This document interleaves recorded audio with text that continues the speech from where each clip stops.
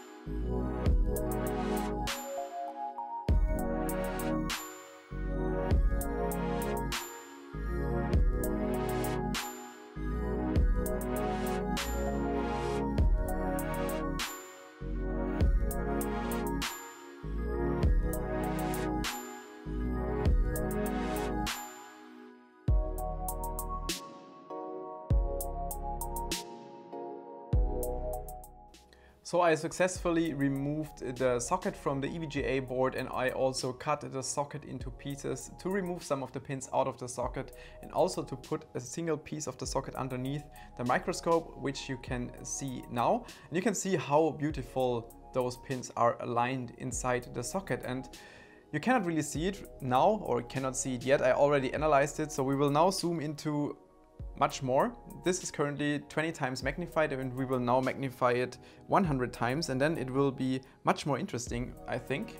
Now zoomed in 100 times, you can see the contact surface of the pins itself. So we have this small hook on the top, which is also gold plated for better contact and to prevent oxidation of the pin itself. And that's what we can see here, all the pins aligned. And if we focus now on the bottom part of the socket, of the plastic areas, you can see the pin is quite a bit more complex than you would assume. So we have an additional part of the pin inside here, which we cannot really see or analyze yet why this is there and what this really is. That's why I removed some of the single pins out of the socket, so we can analyze that as well.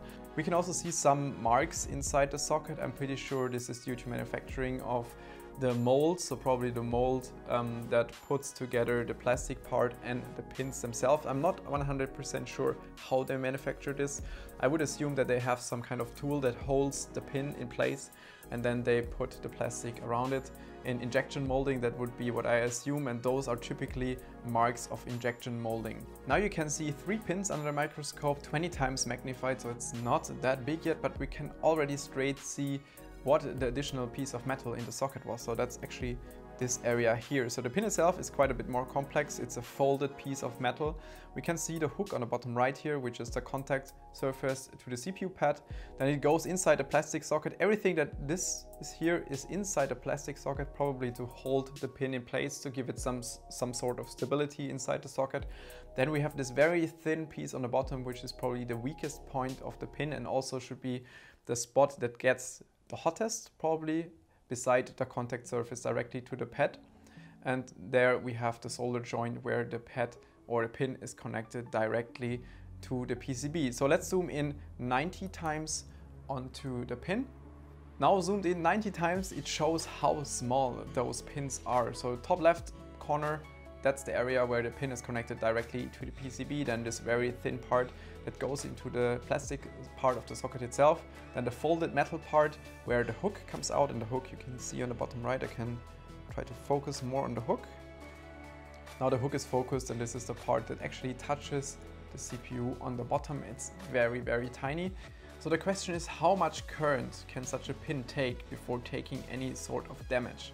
So that's why I will change the setup here. I will put a special PSU on here. I will solder one of the pins between 2 thick wires so we can run some current through it.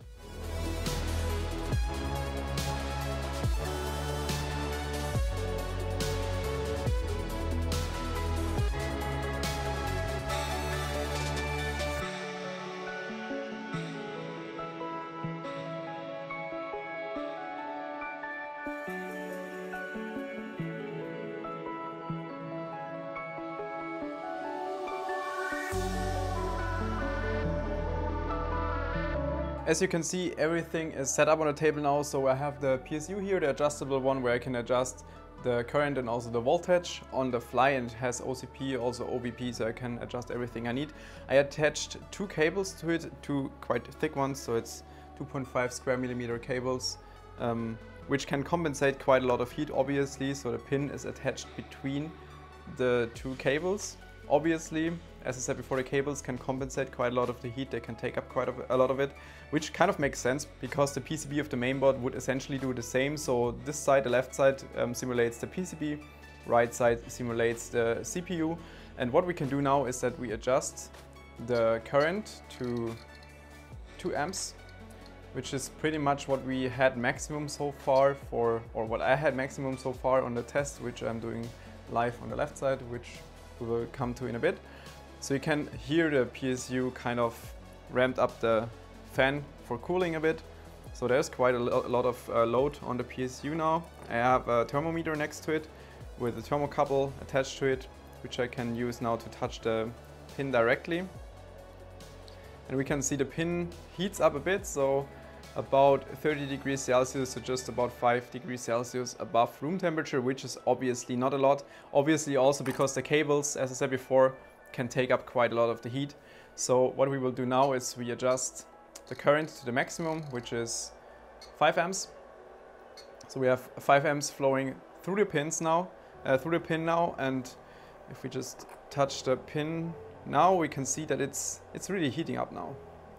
So it's already 40, 50 degrees, something like this. So I will just keep this running for about half an hour or 1 hour until the cables heat up a little bit, so they have some time to compensate the heat, and then we will check back if something happened to the pin.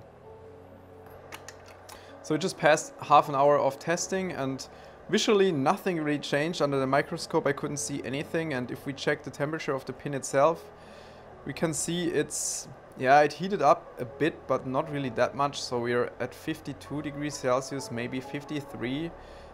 It's not, I mean, it's far away from anything that could be a problem for the pin. It's a metal pin, so it should be capable of handling several hundred degrees Celsius before it has any kind of problems. And also looking at the left side, which is kind of the weak spot, which we spotted earlier under the microscope, this spot is not directly in the solder, so it should be exposed, and it should be the hottest part of the pin in theory, or the part directly on the right side. And I cannot see any visual changes, and I don't think that they would be quite a lot warmer than the pin in the middle. So I think running 5 amps across the pin should be fine from what we can test or see here now.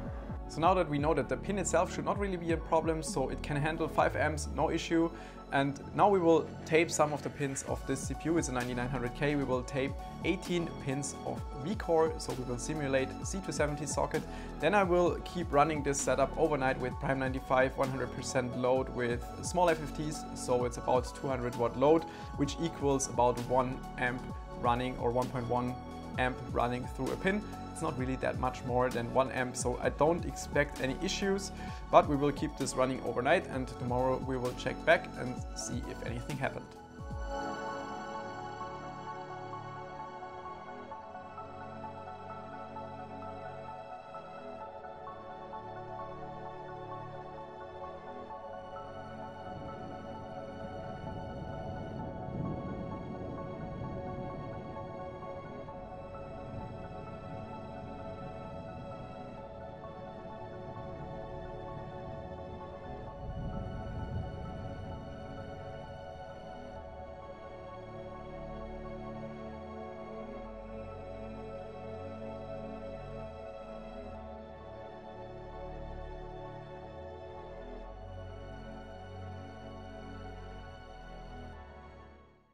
So the setup has been running overnight, and as expected, no issues to the socket. Also nothing happened to the CPU, which was kind of obvious because it's only 10% higher load per single pin, and if we just overclock the CPU 10% higher, we typically also don't see any issues, so that was kind of expected. So what we will do now is that we will keep taping those pins until something happens, I assume, and we will see how many we have to tape until something really happens.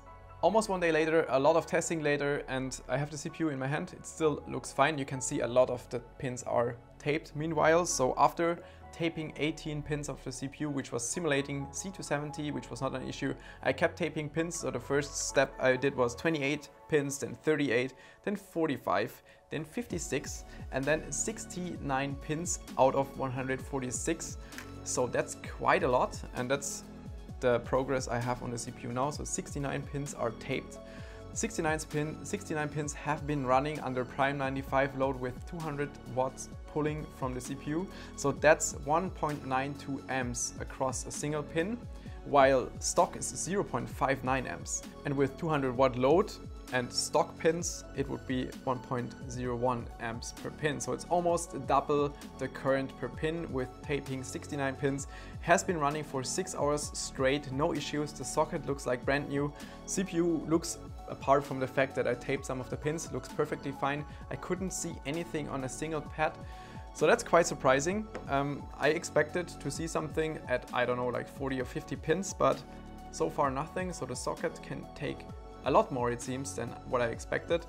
I will not continue taping at this point because I think it doesn't really make much more sense. Obviously, if we end up at, I don't know, 2 pins left, there will be issues for sure, but that's not really the point, because originally we wanted to check if there is a valid reason why we would change the socket from C270 to Z390 with the 9900K pulling more current than 8700K or 770-100K, but it seems like there is not really a need to do that. The question is also, how would it age over time? What would happen after 2 years? What would happen if you open and close the socket many more times? Because after a certain amount of socket closing, also mounting coolers with heavy pressure, we noticed that the contact between the pins and the pads are getting quite a lot worse. But that's also something you don't have in your daily rig, because typically you mount your CPU once, you mount your cooler once, maybe you change it once, but then you only mounted it twice total. And on here, on this setup, I don't know how many times I mounted the CPU, at least 10 or 15 times now, also with mounting pressure and no issue whatsoever. So very interesting that nothing happened, and also very interesting that for sure it would not have been needed for the change from C270 to C370 to change the pin count or add ground and add vCore. For sure that was not necessary. So in theory, I think it would have been fine to run the 9900K also on C270, and it would also be compatible to C170, of course. But you have to keep in mind that C270, C170 boards are quite a lot worse when it comes to VRM and also VRM cooling, because the manufacturers, they listened to our feedback and developed their boards much more.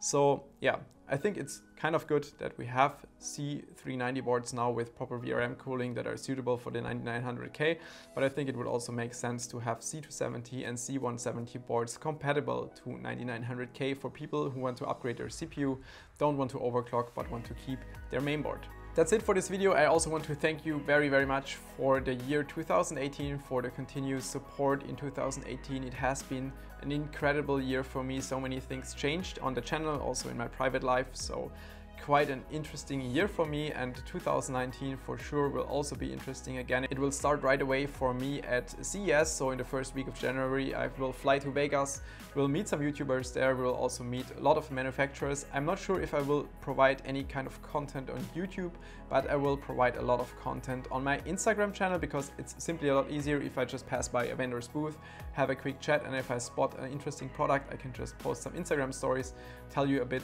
about the product there. So maybe check out my Instagram channel down below. Enjoy the rest of the very short year 2018, and Happy New Year 2019. See you there. See you soon.